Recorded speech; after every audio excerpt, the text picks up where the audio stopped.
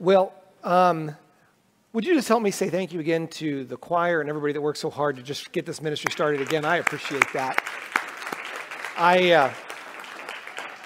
It is a rough deal to go from zero all the way back to things, and I just thought you just did a beautiful job. Thank you for the blessing of that. That was great. That's super. All right. Well, today is the final message in our series on running our race. Oh, I lost my OCC tags. That's all right. We've already bought the stuff. Today we're going to be talking about the conclusion. This is a three-part series, and if you've been here, we have already gone through the first two parts, and we'll have a quick moment of review as we get into it today. But this morning we're going to finish this series, Lord willing. The new people don't know why that's funny. So we're in 1 Corinthians chapter 9, and you've already stood for the reading of it. I won't ask you to stand again. I want you to just read it along with me here. I'm going to offer a thought, and then we'll pray. We'll jump with both feet into the message, and we'll get going. 1 Corinthians chapter 9, beginning in verse number 24, it says like this: Know ye not that they which run in a race run all, but one receiveth the prize? I'd just like to remind you this morning that when you get saved, your race of your Christian life begins. And everybody is running. But just running in the race does not mean that you're going to win a prize. This is not a race that is competitive with the other runners.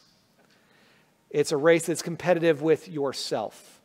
The person you need to beat to win this prize is you. The Bible says, Know ye not that they all run, but only one receiveth the prize. So run that you might obtain. In other words, run to get that prize. Now this morning the message is on, we talked about running with the end in mind, running with a thought about what is that prize? What are you running for? What does the joy at the end of your race look like? And what does it not look like? What things do you want the end of your race to not look like? And then we talked about temperance last Sunday. That's in verse 25. It says, Every man that striveth for the mastery is temperate in all things. We talked about what temperance is, and we'll review that in a moment.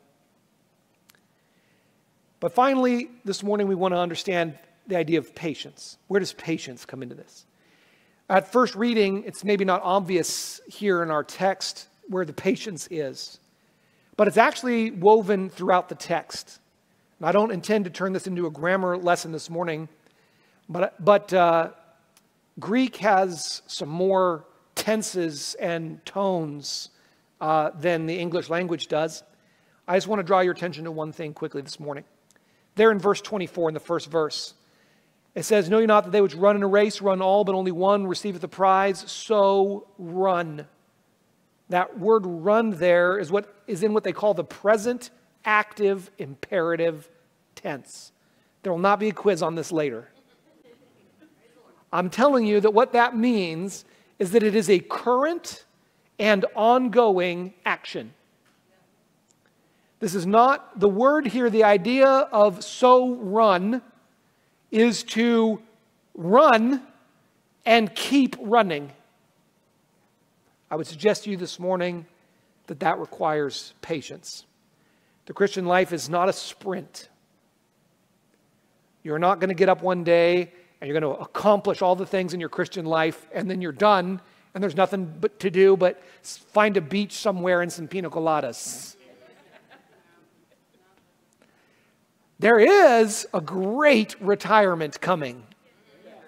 There is a great retirement coming. But you got to cross the finish line first. The first time I ever ran Bloomsday, if you're new to Spokane, you may not know, especially if you moved here in the last year. They didn't do it last year. I don't know if they'll do it this year either. We'll see this coming year, but in any case. So it's a big race through downtown. And the first year I ever did it, I haven't done it in years, but the first time I did it, I was young. I was a young man back then. You just imagine me with darker hair. And I was just there for the party of it. Like I knew there was a t-shirt at the end, but I knew I wasn't going to get a time that I was going to brag about. So I was in one of the back blocks and they finally started us. And so I was like, And I ran for parts of it, and I strolled for parts of it. It goes right by Doyle's Ice Cream. I stopped. I sat there and I ate some ice cream with a couple of my buddies and watched the runners go by. Started running again. I don't necessarily recommend this strategy. And I don't remember what my time was. I got a t-shirt, but that was it. And that was fine. But that's not what's in mind here. If that's the approach, unfortunately, that a lot of Christians do take to their life. A lot of people take that approach to their life. The admonition from the scriptures is that you're in a race. Run to win something. Run to get a prize. To do that, you're going to have to not just run once or for a little bit. You're going to have to keep on running. If we're going to succeed at this, it's going to require patience. All right, let's pray together. Father, we thank you for this time that we have together this morning. We thank you for this scripture. Lord, this is our third Sunday looking at this text, and there's a lot here. Lord, I am really grateful for the ways that you have spoken to my heart on this subject, even just this past week. God, thank you for your patience with me. I don't feel like I'm probably the best person to deliver this message, but I'm willing to try. God, would you please help me? These are your people. They've come to hear from you. And I believe every person here needs this message. There's something that everyone here is struggling with, and we need patience. And Lord, many like me are really bad at being patient. Please help. Please help us to see this truth and not just to understand it, but to take it in. Down into the deep places, God, where it might work to change us. That today we would not just learn some interesting things, but today we would be made more like you, that you would teach us to be more patient. Only you can do that work in the way that it needs to be done. So we just turn the service over to you. God, please do whatever you'd like to. Give us soft hearts, ready minds. We pray for that in Jesus' name. Amen. I'd like to admit at the start of this message that patience is not my favorite Christian virtue. It might be fair to say it's my least favorite. I am also not great at that. Part of my being patient, part of my reason for telling you that is so that I will hopefully feel like less of a hypocrite as I preach to you on this subject of patience. I would like to say that this week, I went through a couple of trials that as I was preparing the message, I was like, oh, this message is for me. But I believe that there's some things in here that will be, here's the good news. This message helped me. I feel like pretty confident this is a helpful message because it already helped me. That's pretty good, isn't it? It's like, it's nice if every so often mom or dad takes a bite of that baby food before they try to shove it in your mouth, huh? Like you take a bite of that first and see what you think.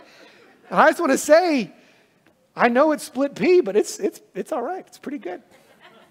All right. If you've got your bulletin this morning and you'd like to fill in some blanks as we go along, I'd invite you to do that, or of course just listen. This first part is just review. We'll do it kind of quickly.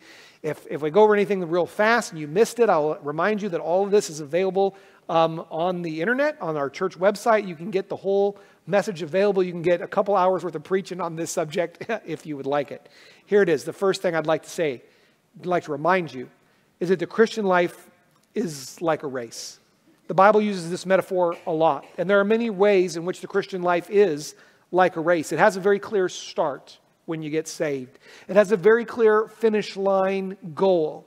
That is to reach heaven, and when we get there, to be like Jesus. I want you to know this too, that God has promised to complete the work that he began in you. God, he who began a good work in you will complete it. And so the goal, Jesus will drag you across the finish line, I believe. But the goal is to not have to have him do that. The goal is to make progress towards being like Jesus so that there's less dragging to do at the end. But that's the goal. That is the goal of the Christian life, is to be like him. The Christian life is also like a race because it has a time limit. Time is continually ticking away. Your life, your Christian race, will only go on so long and then it's done. In heaven, there will not be any further opportunity to complete that race.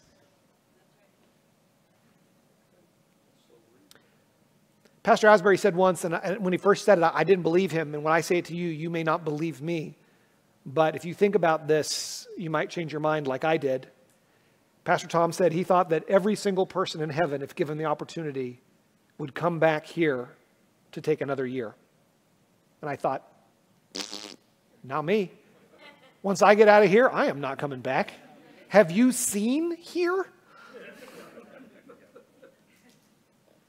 As I've gotten older, I've thought, you know what? I think that's right. Because there's no more chance to go soul winning. There's no more chance to feed a hungry person. There's no more chance to take care of an orphan or a widow in heaven. I don't have those there. And that's good news. But if you want a chance to do something for lost and broken and needy people, now's your chance. There's a time limit. There's spectators. People are watching how we live our lives. They're watching the way that we treat each other. They're watching the way we treat our kids. They're watching the way we interact with our community. People are watching the way you run your race.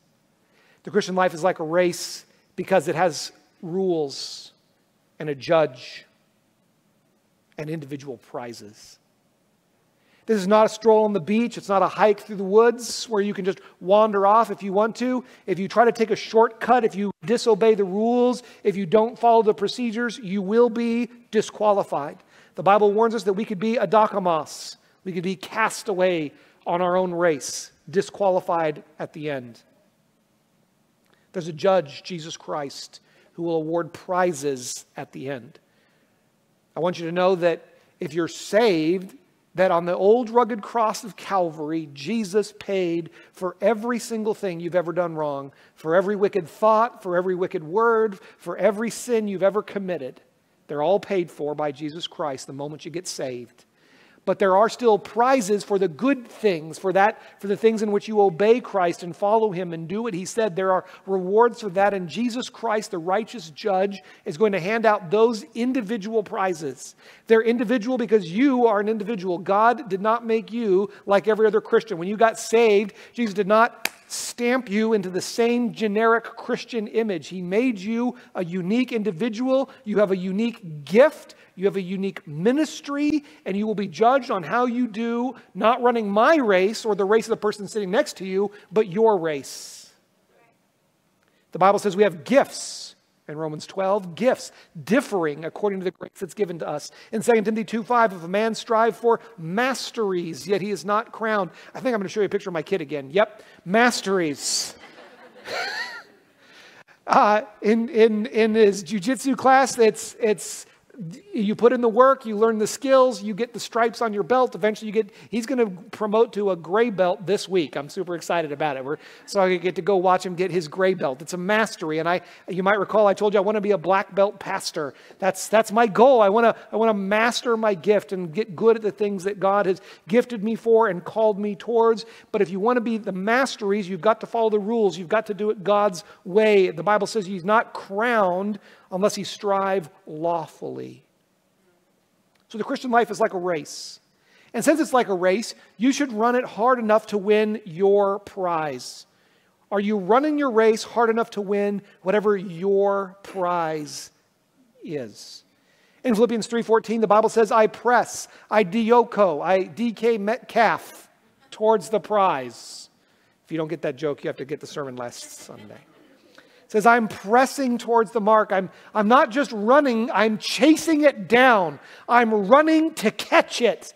I'm not going to let it get away from me. I'm going to run until I get it. I'm pressing, dioko, towards the mark for the prize of the high calling of God in Christ Jesus. Are you running to catch it? Then last Sunday we said that to run victoriously, if we know what that prize is at the end and we want to catch it, to run victoriously, we must develop temperance. We must develop temperance. And what is temperance? We defined it last Sunday as self-controlled athletic preparation, mastery of the self. The Greek word there that's translated as temperate and temperance literally means athletic preparation. It's a mastery of something, but particularly mastery of yourself. To be able to say yes to some things and no to others, and for you to decide, not just your appetites to decide. True temperance is only possible by the power of the Holy Spirit, because it is a fruit of the Spirit. Temperance is one of the fruits of the Holy Spirit. Now, even athletes and people that we admire their athletic preparation, we admire their temperance in certain areas, are not temperate in most areas. They maybe have incredible control over their bodies and they're able to do these incredible athletic feats, but they are not well in control of their lives generally in almost any other area. Their finances are out of control. Their marriage and relationships are out of control. Their substance abuse or things like that, out of control, emotionally out of control.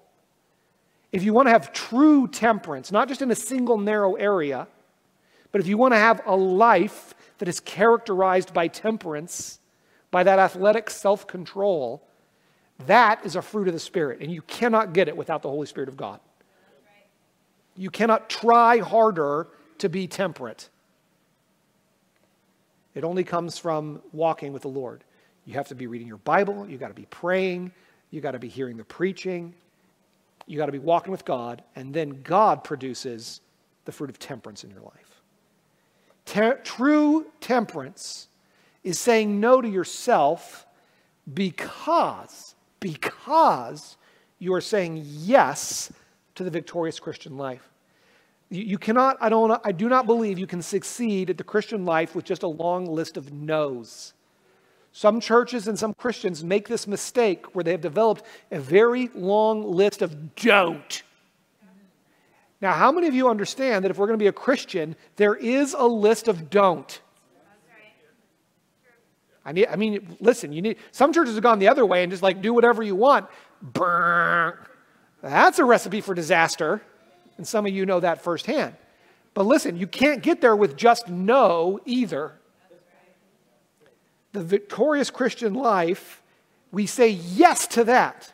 Yes to following Jesus. Yes to being like Him. Yes to growing the fruits of the Holy Spirit. And when you are excited to have the fruits of the Spirit of God, when you're excited for Jesus to do something with your life, when you're excited that your life is going to matter, then the other things is who cares about that stuff?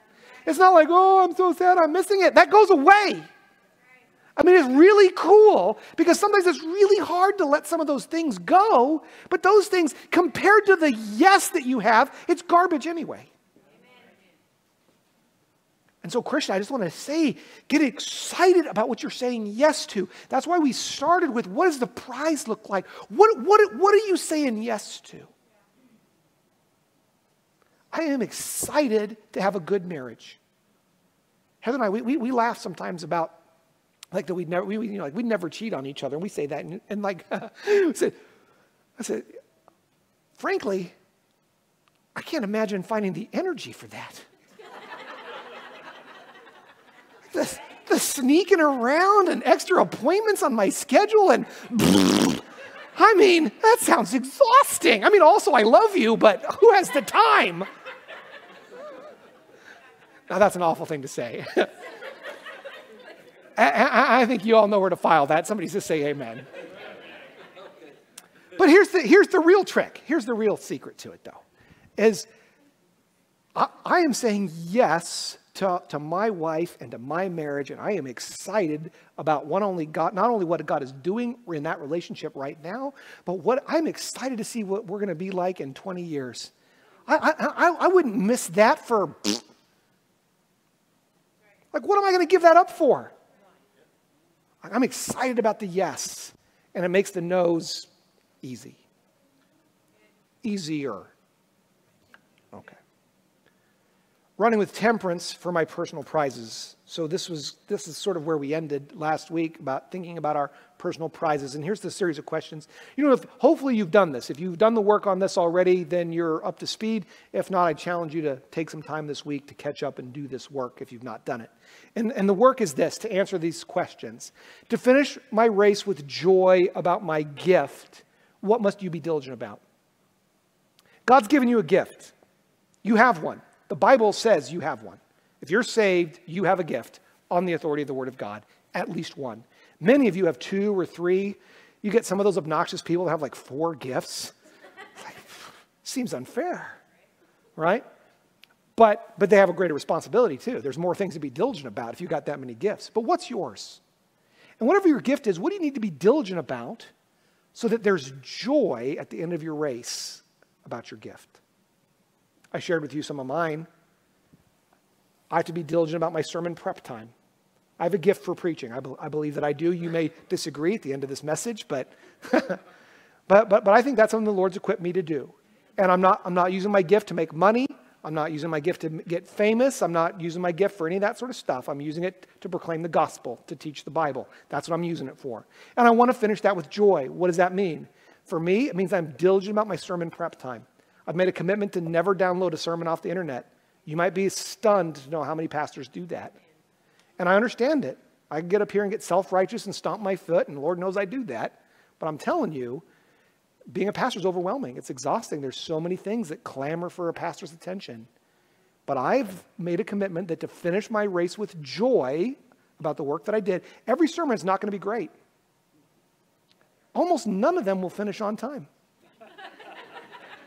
You don't believe this, but I try.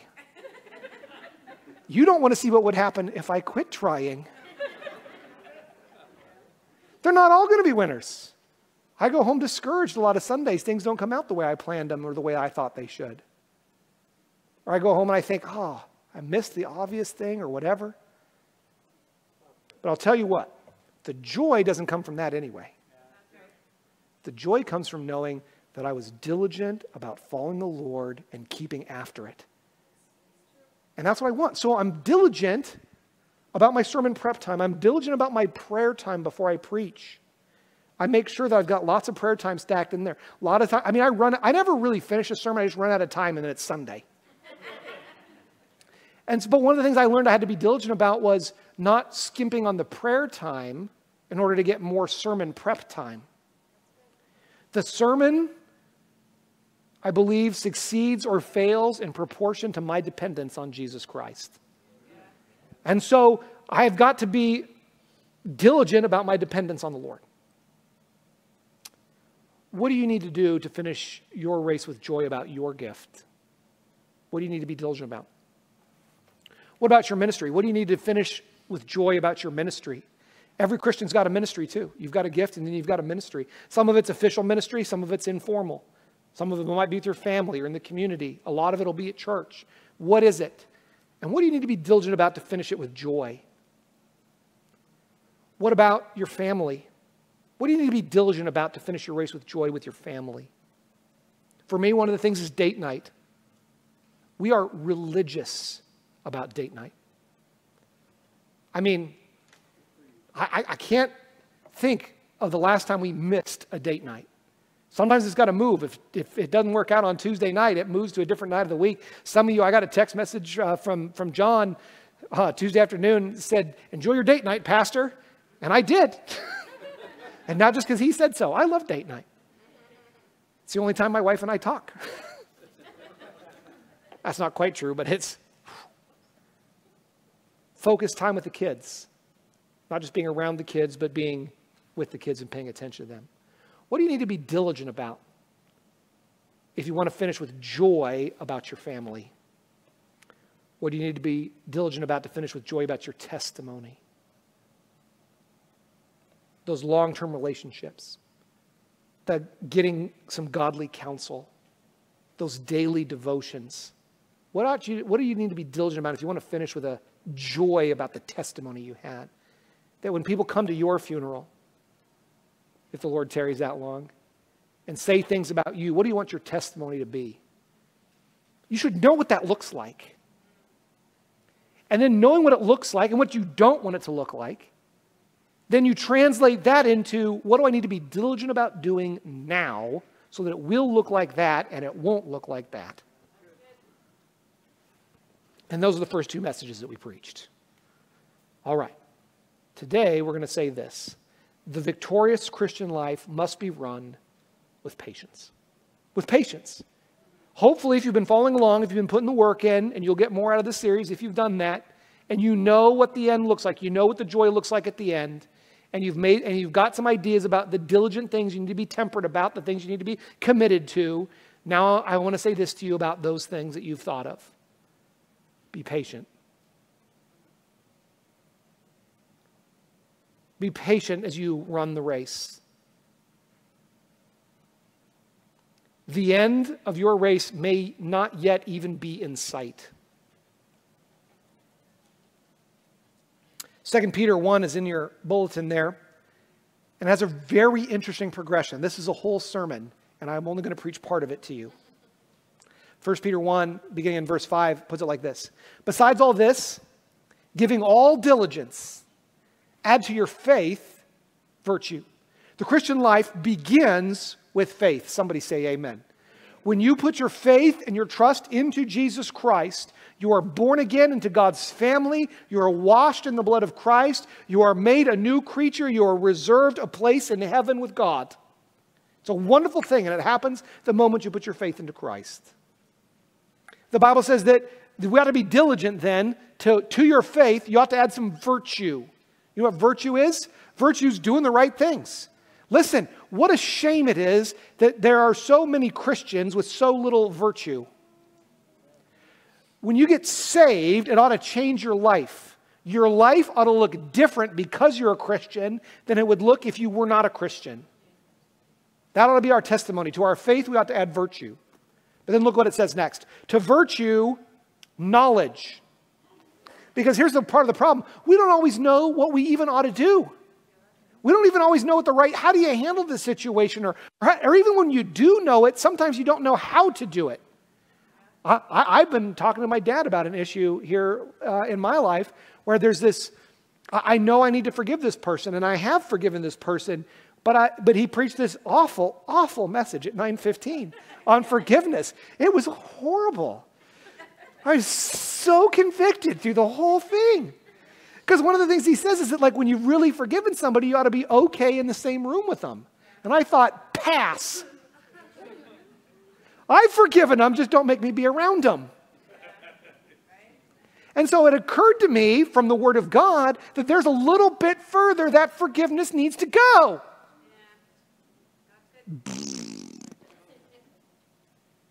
But the Lord's been working on my heart since that. I added a little bit of knowledge there about this is actually what Christian forgiveness looks like. Now, I got the part where you're not supposed to be bitter. Some people never get that. I knew that already. That's good. Don't be bitter. Bitterness is drinking poison and hoping the other person gets sick. Don't get bitter. Like I worked that one out. That's good. But there's a little more knowledge I needed. And so Elder Don, through the scriptures, my dad, helping me with that. To your virtue, you need to add some knowledge. But then it says to knowledge, look at what the Bible says. To knowledge, add temperance. What's that mean? That means we need to get some self-control over it. Because now when those thoughts come up and those ideas come up, I've got to get control of those things. Now I know that that's wrong. Now I need to get control of it. To knowledge, temperance. Y'all with me so far? Then what's the Bible say? To temperance, patience. And all God's people said, boo. Patience. You know what patience means? We're going to talk about it more in a minute. Patience means it's not going to happen right away. Sometimes when you say try to forgive somebody, one try is not going to be enough. You might have to keep at that for a while. It might take a minute.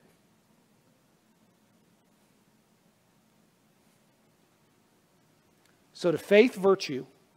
To virtue, knowledge. To knowledge, temperance. And to temperance, patience. You can see the things that come next after patience. It's godliness. To godliness, brotherly kindness. That's phileo, love. And to brotherly kindness, charity. That's agape, love. You might recall that now 3 things remain: faith, hope, and charity. Agape love. But the greatest of these is that agape love. That's the goal. But patience is right there in the middle. But the Bible says this about it: if these things be in you and abound, they make you that you shall neither be barren nor unfruitful in the knowledge of our Lord Jesus Christ. You know how I read that? If you do this, there's a prize. There's a harvest. You want to run a victorious Christian life? You want to have a life that bore fruit and that produced something of eternal value? This is how you do it: faith, knowledge, temperance, patience. And on that road, there's godliness and brotherly love and agape love. All right. So let's try to define some patience together this morning. Running with patience. What does the Bible say about patience? I warn you now, you are not going to enjoy it. No, this is all right. This is good stuff. This is helpful. I believe it is. What does the Bible say about patience? Patience in the Greek is hupomene. Hupomene is the word that's most commonly translated as patience. And it means this: steadfastness in waiting. It's waiting. Patience is waiting. And it's waiting in a solid, fixed way. It's constancy, endurance, or perseverance. But it is those things in waiting. James Strong, I use my Strong's Concordance all the time. I've never quoted directly from him before this sermon.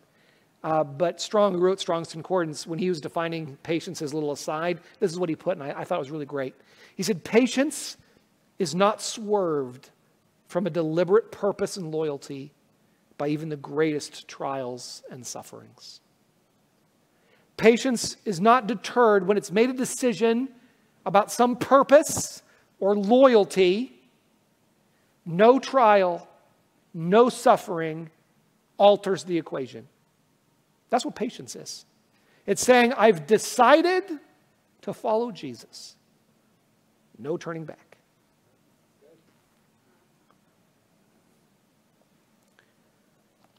Patience, I would say to you this morning, is confident waiting. We could define patience as confident waiting.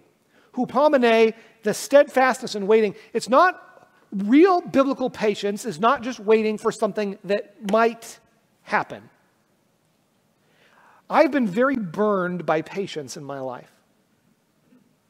Part of the reason I struggle with this is because I feel that there have been many things in my life that I have patiently waited for, only to be ultimately disappointed by those things. I mean, like definitively disappointed. The answer turned out to be no. Not like not now, not wait, no. And those no's are hard. And I personally, by some of the no's, especially with my daughter, we have some guests this morning. I have a special needs daughter, and she suffers enormously. And some of the no's on that have been very, very difficult. And I thought, I was really patient waiting for the Lord to answer this. And it was a mistake. Patience and hope are deeply connected topics. A couple years ago, I preached a series of messages on hope. Some of you may recall some of that. The words even are sometimes even interchangeably translated in the scriptures. Hope and patience they're two sides of one coin. Sometimes I express that as I'm very damaged about hope. But here's the thing. Not everything you hope for is worthy of your hope.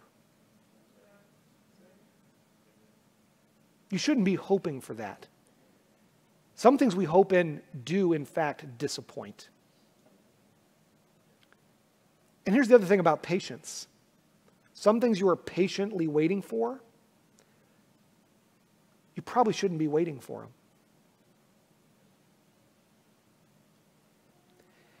Hupomene, biblical patience, is not those things. It's different than that because it is a confident waiting. It's not a waiting saying, I wonder if it'll happen. This kind of patience is not a, I hope it will happen. This is the kind of patience that says, I am waiting for it to happen. Romans 8 puts it like this. It's there in your outline. For we are saved by hope. But hope that's seen is not hope. For what a man seeth, what doth he yet hope for? But if we hope for that which we see not, then do we with patience wait for it. Biblical patience is connected to biblical hope. I warned you, these two are the same thing. If we have a hope for it, then you can patiently, confidently wait for it to happen. So what are we waiting for? What are we hoping for? Here it is. Patience is confident waiting for Christ. I have waited for things that I have been disappointed about. I have had hope in things that I have been deeply disappointed about. I have never yet waited for Christ and been disappointed. 2 Thessalonians 3:5 says, the Lord direct your hearts into the love of God and into the patient waiting for Christ. I don't know what you're hoping in this morning. I don't know what you're patiently maybe even trying to wait for. But I'd like to say to you this morning that biblical patience, the sort of patience I want to advocate to you this morning, is not just a generalized patience. Maybe we could all do with a little more general patience. That might be true. But that's not what I'm here to preach to you about this morning. I do not believe that's what the Bible has in view here. Specifically, waiting for Christ.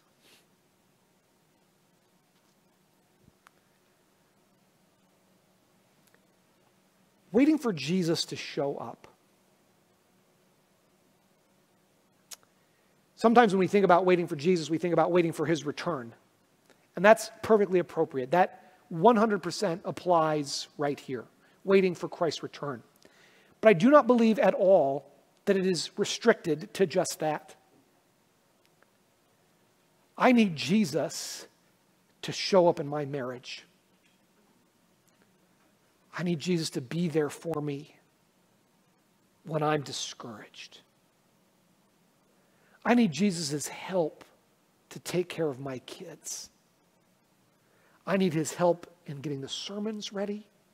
I need help in counseling. I need help in all of it. And you have to wait sometimes to perceive the presence of Christ. Now, the Bible says that he will never leave us or forsake us. He is present.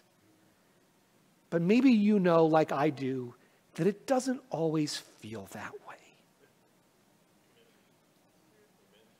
Have you ever felt like you were just really in it all by yourself? Have you ever looked around and said, where's God? I have. I've been so discouraged. I've not just said, where is God? I've said, I wonder if there is any such person as God. Because if there is, how could he let this happen?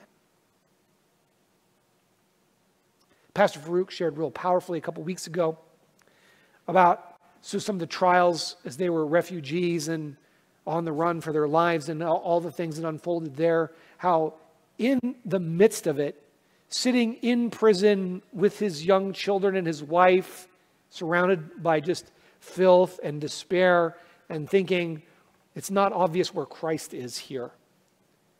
But when he looks back on it now, he says, oh, Jesus was everywhere. Sometimes the presence of Christ is not visible until we look back at things. And if you know that's true, could I say this to you? While you're in the middle of it, and you can't see where Jesus is or what he's doing, you can have patience for that. You can confidently wait for the realization that he's there. Because he is. Why? Because the third part of our definition of patience is this. Patience is confidently waiting for Christ because of his promises.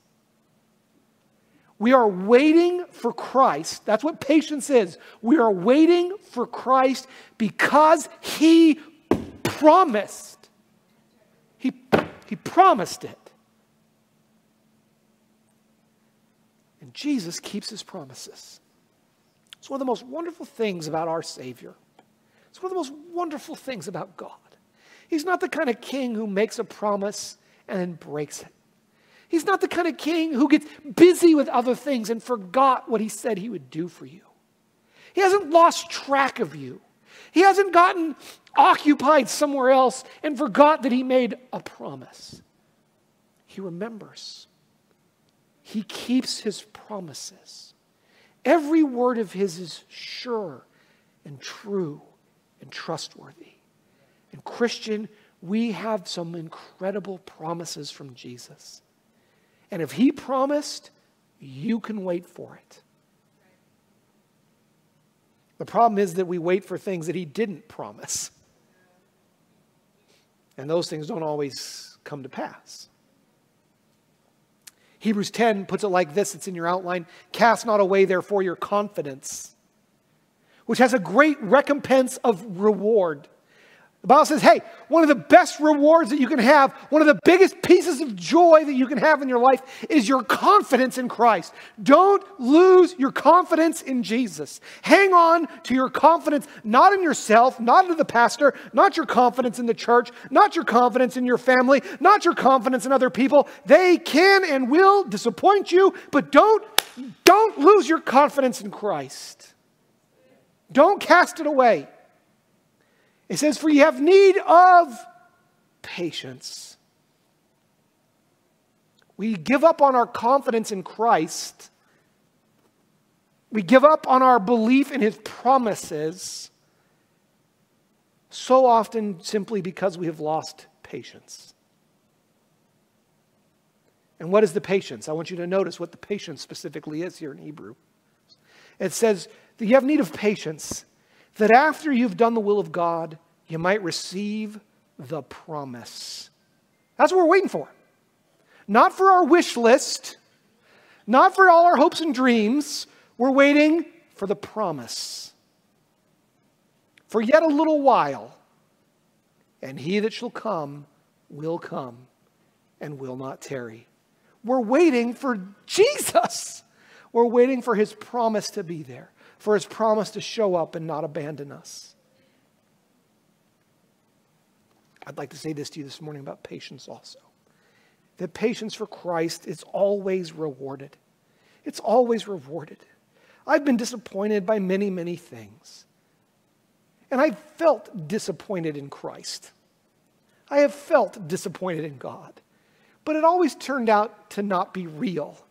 And in the end, I had a good old-fashioned Holy Ghost shouting fit because Jesus kept his promises.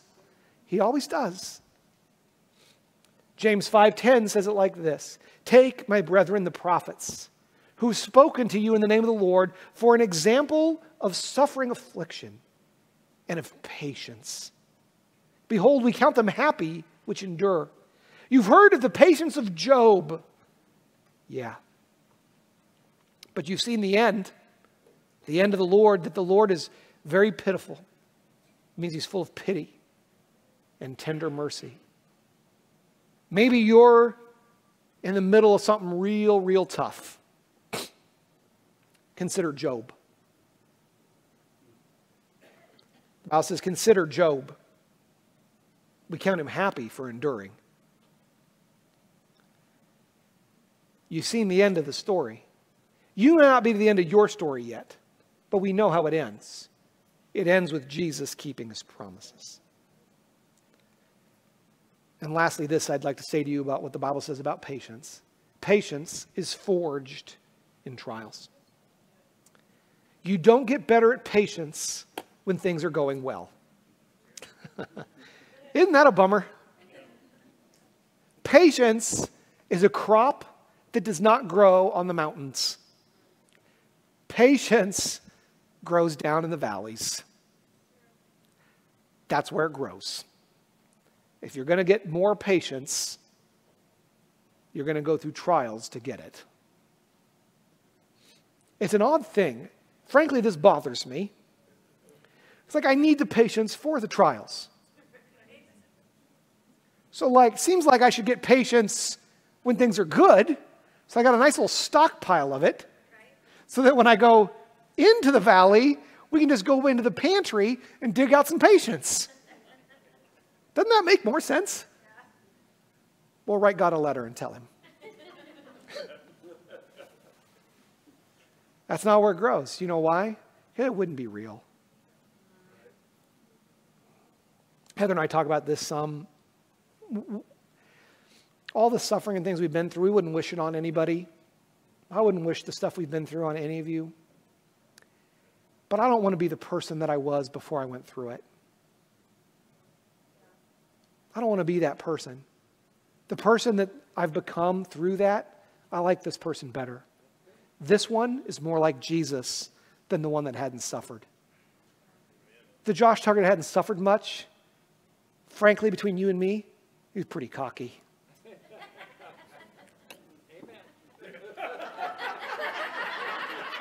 Right from the horse's mouth, right there. He's not picking on me, that's just the truth. I just, I was born on third base and I thought I hit a triple. It's like, I mean, how many people get to grow up in an intact family where mom and dad genuinely love each other, going to church, service, never worried about food. I mean, no big calamities in my life, no abuse, no real suffering, no real loss. I mean, I had about as good of a childhood as you could possibly imagine. And I contributed nothing to that. And that person that made me was, I knew a lot of Bible and I loved God and wanted to serve him and stuff, but a lot of it was kind of on my terms. I needed the suffering to learn where the real joy was. I still do. It's possible God knows what he's doing. We have to allow it's possible.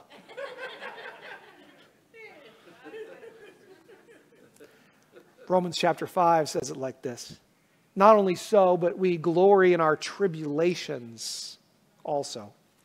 Because we know that tribulation worketh patience. That worketh there in the Greek, it's katergozomai. It means to fashion or to cause. It's the same word that's used to fashion a piece of jewelry, right? The katergozomai. It says that the trials, the tribulation fashions patience in us. And patience, experience. And experience, hope. And hope maketh not ashamed. Because the love of God is shed abroad in our hearts by the Holy Ghost, which is given unto us. It's not a hope that things are going to work out fine. Things are not always going to work out fine. It's hope that Jesus is going to be there for it. It's hope that we're not abandoned. It's hope that this world is not all there is. It's hope that God keeps each and every single one of his promises. Hope. James 1:3, knowing this, that the trying of your faith worketh, katergozomai again, worketh patience. So let patience have her perfect work, that you might be perfect and entire, wanting nothing. Pastor Paul Chappell said this just at the Spiritual Leadership Conference just a couple weeks ago, and he said, you can't have a testimony without a test.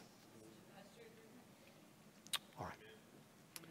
So here's the application. This is the end of this message. It's the end of this entire series. How do you run your race with patience? Well, you run with the end in mind. Do you know what it looks like? What prize do you want? What's the joy look like? What do you want it to not look like? What things do you for sure want to not have happen?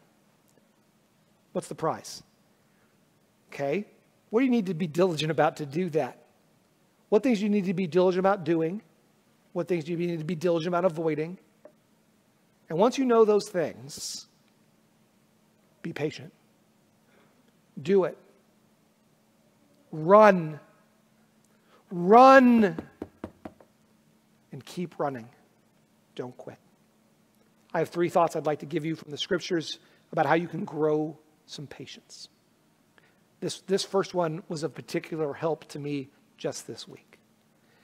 To run our race with patience. First of all, you grow patience by valuing each different season. You're going to go through different seasons in your life. Some of the seasons we like better than others. Some seasons, it's easy to see the value of harvest. We understand the value of harvest. No problem. Got it. Winter,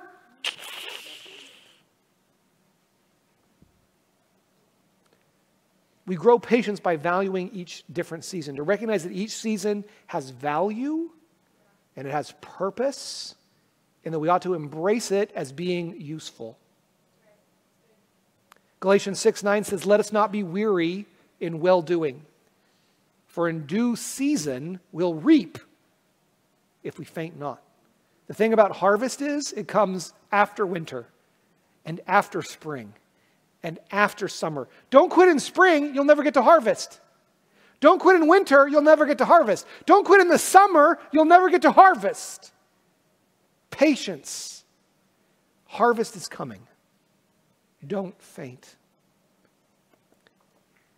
I was thinking about this some, and I thought about the winter season. Winter's quiet, barren. Maybe there's some part of your life that's winter. I'll say this too. I think different aspects of your life can be in different seasons at the same time. You might have some part that's in this season and some part that's in that season. Although I found that in my life, broadly, one season is like the most prevalent, even though there's some other things happening. Winter is a quiet and barren season. Don't be discouraged. It's not useless. It's not purposeless to be in a winter season. If you're in winter, I'd like to challenge you to patiently plan. Prepare. Winter's a good time for planning because there's not much going on. There's not a lot happening. This church was born out of a winter season. Pastor Tom Asbury, who started this church, after 35 years of marriage, went through a terrible divorce. His wife left him. It was an awful, awful disaster. He was a pastor at the time. He had to step down from being a pastor. Some big counseling. Another person had to take over the church. Walk through this whole process. And some of you know that if you go through a divorce, something like that, especially in more conservative, unfortunately, in more conservative churches, if you've got a divorce on your record, you're kind of a second-class citizen. You can come to those churches, but there's a bar on how high you can go. Like you can do this much ministry, but that's sort of it. You're done there. And Tom had a long winter season of his life where he wanted to be serving God and wanted to be doing stuff, but found himself sort of excluded out of a lot of that. But in that winter season, he began to pray. He began to make some plans. The Lord was preparing him for the next, and it turned out to be the final chapter of his life. Before he died, he said that, because Pastor Tom started, before he went home to be with the Lord, he started, I think, 4 different churches. All 4 still exist to this day. Before he died, he said that this church was without question the one he was the proudest of starting. But it came after a winter season. He'd been so busy for so long. There was some purpose in that winter season. Some barrenness, but some time to be quiet and to plan and to prepare and to pray, to rest for that final stretch. I went through some of this just through the pandemic, where instead of adding ministries to church, we were taking them away. Volunteer base cut in half. Children's ministry workers cut in half. And so many things that was just like, that's not the direction you want to see things go in church. Those Sundays when it was just the pastors and me here preaching, it was weird. But we took some of that time to pray and to plan. Some of those things we're just now starting to see the fruit of that. Much of what we do with my daughter Evangeline feels like winter. So much of the work that we put into her, it's not clear anything's ever going to come of it. There's just many things she just may not ever be capable of.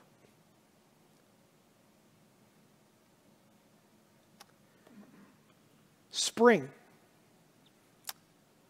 Spring is a busy time. It's hopeful.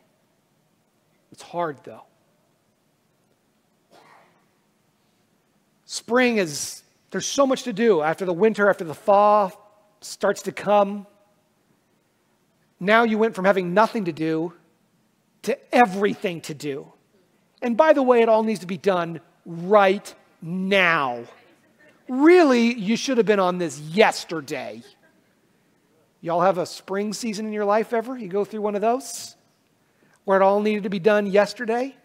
But it's not bad because it's still kind of hopeful. You're starting new things. We're getting into new stuff. We're like, oh, we're going to do this, and oh, we're going to do that, and here's this opportunity. And it's busy and it's hard, but it's hopeful, and there's just a lot going on in spring. Here's the advice. Don't be lazy. Seize the opportunities. If you're in a spring season in your life, there's opportunities everywhere, and they all need your attention, but that's okay. Go get it. Now's the time. Strike while the iron's hot. It's spring. Go. Patiently invest your time and your resources. You got to invest in the spring. The payday doesn't come in spring. Spring's for investing. I think about this with raising kids. You're in the process of raising kids or done it. We're doing it right now. Raising kids is like, it's like spring all the time. Invest. When are you going to get a job and contribute around here? Oh, not yet. Okay. Invest. Right? You understand what I'm saying to you? There are seasons where you're just pouring out. You're investing. But payday is coming. I sat and had this long conversation with Hugo the other day about creation versus the Big Bang and where black holes fit into that and distant starlight. And I kid you not, this kid is 5. But he's got these questions, and we're talking about it. But I believe payday's coming someday on all that. We're launching new ministries. It's busy. Part of the reason I've been exhausted is we're doing all that. A lot of what we do with Evangeline is spring. Because we hope that she will be able to use a toilet herself. And so we're investing in it. We have been for years. But we're committed to it. That she'll be able to wear headphones. That she'll be able to manage her seizures. We're working on it. It's spring, it's exhausting, but we're hopeful about it. So we're investing. Summer. Summer's exciting, but it's exhausting. Summer, because like in spring, it's all new. In spring, it's opportunities here and there, and we're going 100 miles an hour, but we're all filled with spit and vinegar about it. And by the time you hit summer, you're out of both. Because you've been doing it for a while now. And it's hot out. And there's still no harvest. And you're still doing the things that you were doing back in the spring, back when it was a little cooler. And now it's hot, and you're still doing it, and you're still going and still pushing. And it's getting close. You can start to see things come up. It's like, oh, there's a little progress there. Oh, I can see it. I think it's going to be a good crop. Or the back 40 is looking like this, or the apples are coming in really good. And you can kind of see it. But boy, is it hot out. Don't faint in the heat. Summer's when it all ripens. Summer's valuable. You got to patiently continue to labor. You got to see things through. The Lord really spoke to my heart about this one this week. I've been sharing with you that I need to get rest. God's given me conviction about getting some rest. And on Friday, so 2 days ago, I was supposed to be my day off, and I failed again at taking a day off. It didn't work. And I was, by Friday night, so I was taking Evangeline out for a drive. We have to drive her around out in the country to get her to go to sleep at night. And so I was driving around. I was in a bad place on Friday night. I was kind of, my thoughts just sort of spiraling just down, and just like, why am I even, because I get so discouraged. It's like I'm trying to take a day off, and I'm not doing it. And it feels like there are things that are out of my control. And so I was just like, maybe I've misunderstood rest, or maybe I'm incapable of it. And I came home and I was so upset, I just went back to work. And so I was in my office. It was like 10:30 at night, and I'm just working on stuff, just taking care of church business, which I'm not supposed to do on Fridays. My wife comes into the office. She's like, you better not be in here working.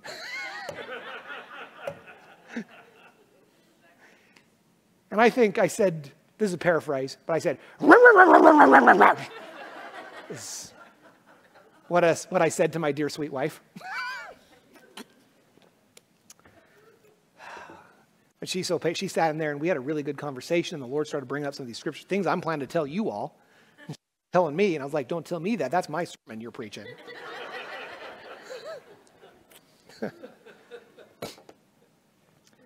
Here's the thing. What I realize is this. Rest is something that's important. It's a discipline that I need, that I'm not good at. Maybe some of you, that's not the thing. You have something else, some other discipline that's your struggle. But just, if you would, just understand, this one's mine. I'm not good at it. And we looked back through I have a day planner, and everything I do is all these check boxes and everything goes in there. And every Friday for the last 2 months, there was a disaster or some big thing that happened. Every single Friday for 2 months that prevented me from taking time off. That's why it's been 2 months since I took a day off. But there's been like real things. It's not like imaginary. It's not like I don't want to. I've been trying for real. I have been trying for 2 months and failing for 2 months. And I'm ready to quit. I said, it's pointless to even try to take a day off because I'm never going to succeed at it. And it occurred to me that it's summer. That it's not time to quit trying. That I need to keep trying.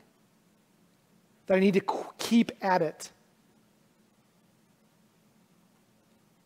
Because I believe God has genuinely convicted my heart about my need for this. So rather than abandon my conviction, I need patience. So you might be glad to know that I decided to try again.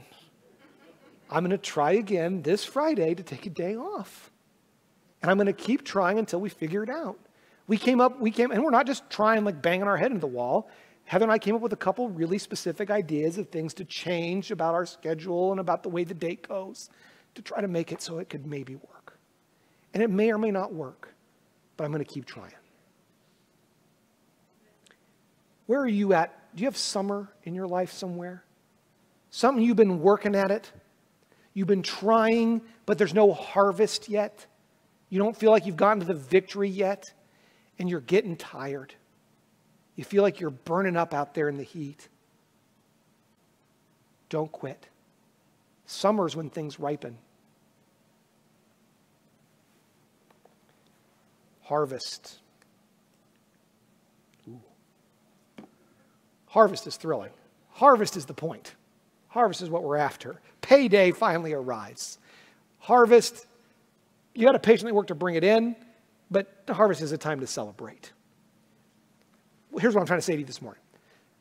Endurance, here's a good quote. Endurance is applauded at the finish line. That's where all the people wait and clap. But the middle miles of plugging away is where the progress is made. You don't win the race on the last 100 feet across the finish line. The race gets won in the middle miles where you keep at it, where there's no crowd, where there's no applause, where there's no trophy. You keep at it there, and then the reward is waiting at the end. So, you grow patience by valuing each season differently. That was super long, but it's because your pastor got traumatized by it this week. I'm sorry about that. I hope that was helpful to you. We'll do these next points very quickly.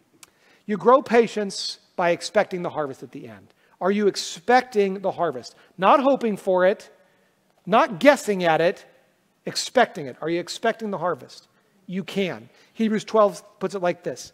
Let us lay aside every weight and the sin that does so easily beset us. Let us run with patience the race that's set before us, looking unto Jesus, the author and the finisher of our faith, who for the joy that was set before him endured the cross, despising the shame. He is set down at the right hand of the throne of God. Consider him that endured such contradiction of sinners against himself, lest ye be wearied and faint in your minds. Don't quit before the harvest arrives. Expect the harvest is coming. I know winter's hard, but harvest is coming. I know spring is busy and hard, but harvest is coming. I know summer makes you want to faint, but the harvest is coming. Don't get so weary that you quit in the wrong season. What do you do when weariness threatens to overwhelm your patience? And it's weariness is the problem. The Bible says, lest you be weary in your minds. The weariness is what overthrows our patience, I think. That's what overthrows mine. I stop being patient because I'm tired of the battle. I'm tired of investing without seeing any results. I'm tired of pushing and feeling like I'm not getting anywhere. I'm tired of failing over and over again. I'm weary of it. What do we do when weariness threatens to overwhelm our patience? Two things. First, consider the example of Jesus Christ. Are you glad that Jesus didn't quit halfway to Calvary? Are you glad that he didn't quit after he was rejected by his own people? Are you glad that he didn't quit after he was betrayed by one of his closest friends? Are you glad that he didn't quit when his closest circle turned on him and denied that they even knew him? Are you glad he didn't quit when they brought in false witnesses and they lied about him in front of all the crowds of people? Are you glad he didn't quit when they pushed a crown of thorns into his head and when they whipped his back with rods and they put a robe on him and mocked him and spit on him and struck him in the face? Are you glad he didn't quit? Are you glad he didn't quit when he carried that crossbeam up a hill called Golgotha and they nailed his hands and feet into the board, and when he could have called down 10,000 angels and been released from it immediately? Are you glad he didn't quit? Amen. Consider his example when you want to quit. And consider the prize at the end. Why did you start in the first place? I had to remember why I was even bothering trying to get some rest into my schedule. Because I was saying things to my wife like, I just feel better when I'm productive. And you can psychoanalyze that later if you want to, what that says about me. It's probably a gold mine. I just feel better when I've been productive. If I haven't done anything, if I haven't accomplished anything, I feel kind of blah. And rest, to me, kind of feels like that. Like, what did I do with my day?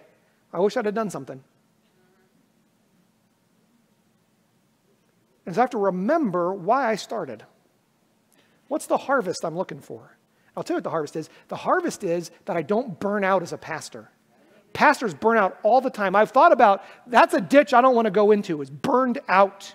Or bitter or mean or angry pastor because he's so tired and he's never had a break in years. And so now he's just up here just kicking people and hitting them with his King James Bible. I don't want to be that guy. I know that. I also know that I want to finish as the pastor of Spokane Baptist Church. I've seen what it looks like. I want that. That's why I need to rest. It's not because I enjoy it. Maybe someday I'll enjoy it. That'd be cool. But that's not why I started. There's a harvest at the end. And so I'm after it because of the harvest.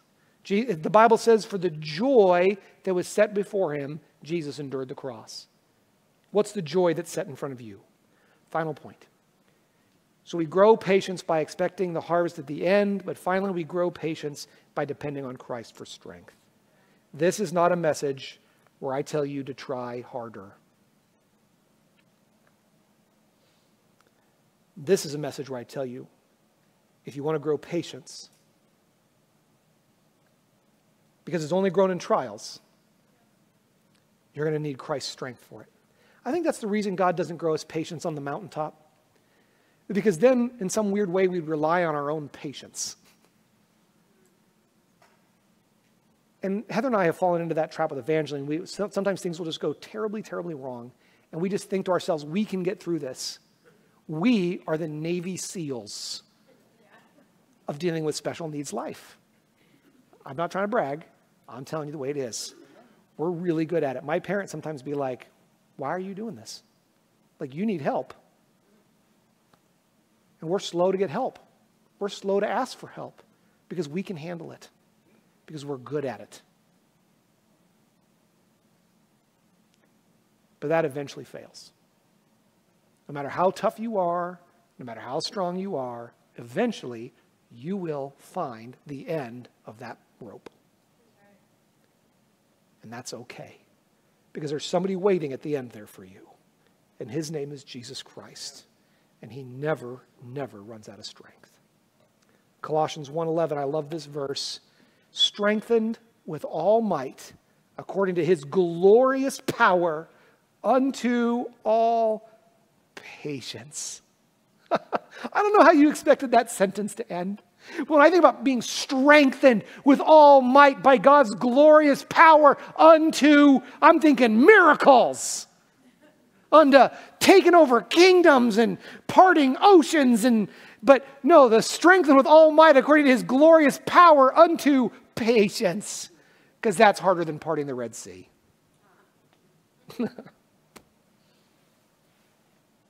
And all patience and all long-suffering with joyfulness. Here it is. If you attempt to have patience in your own strength, it will be miserable. And then you're going to fail anyway. Maybe you've tried that. Some of you are nodding. Your pastor's tried it. I haven't even entirely given up on it yet. I think I might try it again once or twice just to double check. But here's the end of the story. If you try in your own strength, you will be miserable. And then probably fail anyway. And you'll just be miserable until you get there. I have another alternative for you. Rely on Christ's strength. It's God's design that we go through each season with joy. God's design is not that there's just joy at the harvest. If you'll rely on Christ for his strength, guess what? There's joy in winter. If you rely on Christ's strength, there's joy in the spring. If we rely on Christ's strength, there's joy even in those hot summer months. If you rely on Christ's strength, of course, there is joy at the winter. So patiently wait for Jesus to keep his promises. Sister Nancy, if you're able to come and just every head bow and every eye closed, and just for a moment. I'm not going to ask you to raise your hand. I'm not going to ask you to come forward or do anything like that. But I would like to ask you here at the end of the message, if you would for just a moment, to take a minute between you and the Lord, to have a moment here to talk to the Lord. Here's what I'd like to ask you about. What season are you in? What season are you in?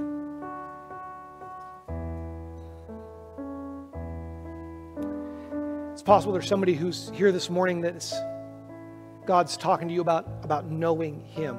We talked a lot about Jesus this morning. And he's the answer to all this. But do you know him? I mean, not just about him, but do you know him?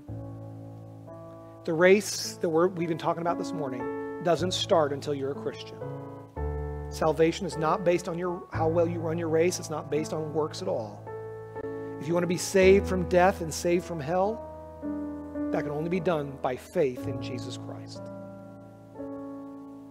So if you're unsure this morning about where you stand with God, if you're unsure of where you stand with God, would you please let us take a Bible, and we'll show you right from the Bible how you can know for sure that your sins have been forgiven, that you're right with God. If you're saved this morning, how are you running your race? How are you running it? How's it going? Are you running with the end in mind? Do you know what the prize looks like? Do you know what the pitfalls look like? You have a vision for what the end looks like? If you've got those prizes in mind, are you running with temperance? Have you figured out what things you need to be diligent about to get there?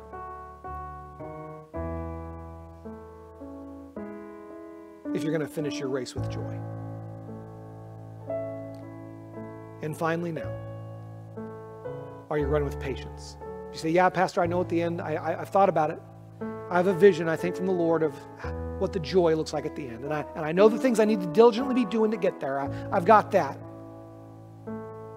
But maybe sometimes you get weary. Maybe that's the thing this morning the Lord spoke to your heart about. It's just not fainting at whatever those things you have made commitments to be diligent about not being swerved from that purpose and loyalty.